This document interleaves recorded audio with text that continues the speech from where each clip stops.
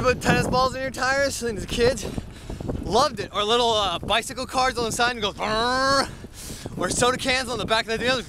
Good morning. You know, so you have this like little motorbike. Anyways, it's beautiful fall out. Autumn is here. Shabam, let's get to the Monday product review. We got a headlamp. Okay, so this thing, it's a Vizz. Link down below, of course. It's a Vizz. Some sort of, good morning, product review going on. Good morning. Headphones in, tuning out reality. So it looks really cool. The thing costs like 50 bucks or whatever. It's got a bunch of lights in there. Let's see. Wait, there's some red lights.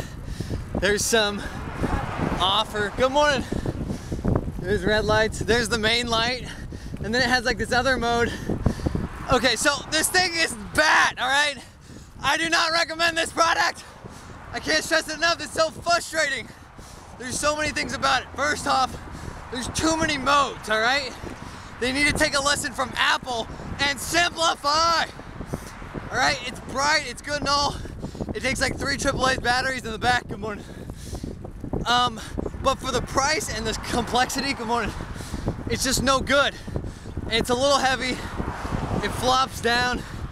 But the thing is that I don't want to read the owner's manual.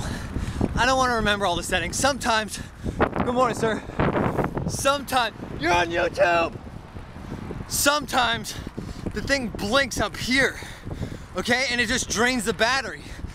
And there's like certain modes, hold 3 times and press. It's like Morse code, you know? I don't want to do that. So overall, hands down, I did get it off Moose Jaw. Good morning, fellas, thanks for commuting. I did get off moosejaw.com, link down below. That site's awesome. That's to say.